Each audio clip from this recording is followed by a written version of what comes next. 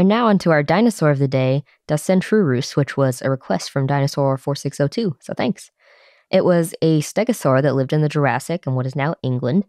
Not too much is known about its appearance, but Dacentrurus was robust, and it was quadrupedal and herbivorous, and it had plates and spikes. There's some estimates that it was as large as 33 feet or 10 meters long and weighed up to 5 tons. Dacentrurus had a wide pelvis, 4.9 feet or 1.5 meters wide, which was a very broad gut for a stegosaur. Yeah, that is a wide animal. It had short hind limbs but long forelimbs and similar proportions as Stegosaurus, except the way the plates and the spikes looked was different. So it probably had 2 rows of small plates on the neck and 2 rows of longer spikes on the tail. The holotype of Dacentrurus has a small asymmetrical neck plate. Some people also think it had a shoulder spike, but that's not clear. Originally, Dacentrurus was called Omosaurus, but then it turned out the name Omosaurus was already used for a phytosaur, so it was renamed to Dacentrurus in 1902.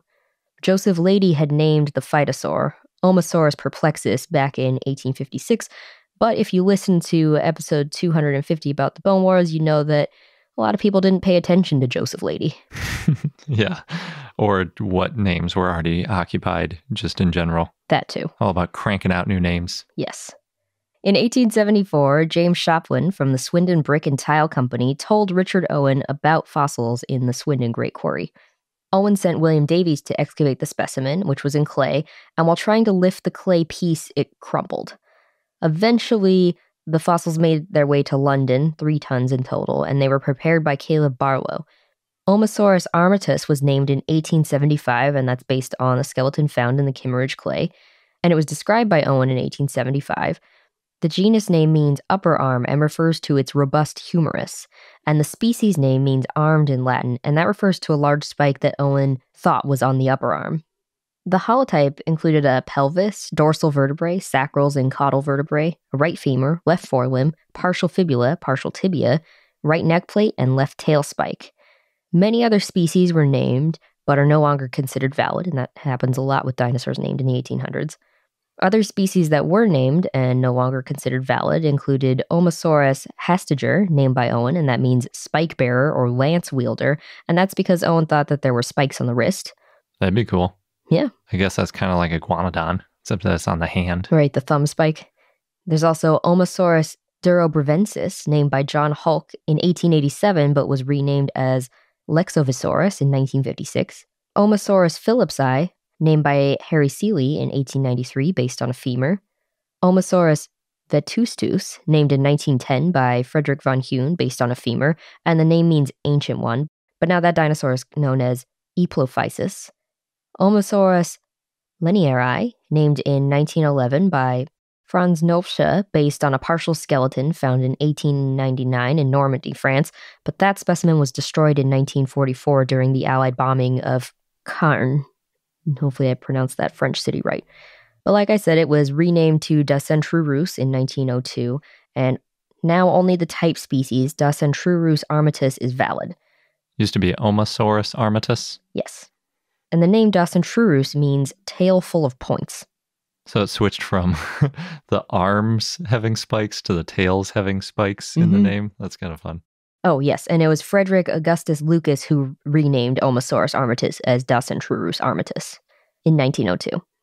In 1915, Edwin Hennig renamed most of the Omosaurus species to Dacentrurus, but many researchers still use the name Omosaurus until the 1950s. Dacentrurus was the first stegosaur discovered. It was discovered before Stegosaurus, and it's one of the best-known stegosaurs from Europe. It's been found in England, France, Portugal, and Spain. We're lucky that they're not called Dacentrurosaurs instead of Stegosaurs, because that's a lot harder to say. True. If it became as famous as Stegosaurus, though, it might be easy to say. Be used to it. Maybe, yeah. So many stegosaur discoveries have been referred to Dacentrurus, as well as eggs that were found in Portugal. Peter Galton in the 1980s referred all stegosaur fossils from late Jurassic deposits in Western Europe to Dacentrurus, but in 2008, Susanna Maidment limited Dacentrurus armatus material to the holotype and found most named species to be nomina dubia. In other words, not valid. Mm-hmm. In 2013, Alberto Cobos and Francisco Gasco described fossils found in Spain as Dacentrurus armatus. They found 2 cervical vertebrae, 1 dorsal vertebra, and 1 caudal vertebra from one individual. And this find shows intraspecies variability of Dacentrurus.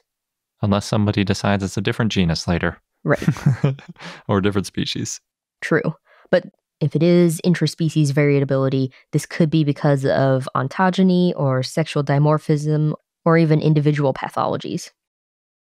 For those of you who listen to our Dinosaur of the Day segment and you like it, please consider becoming a patron. We take new Dinosaur of the Day requests from our patrons and offer a bunch of other perks as well. So check out our page at patreon.com/iknowdino or click the link on the left.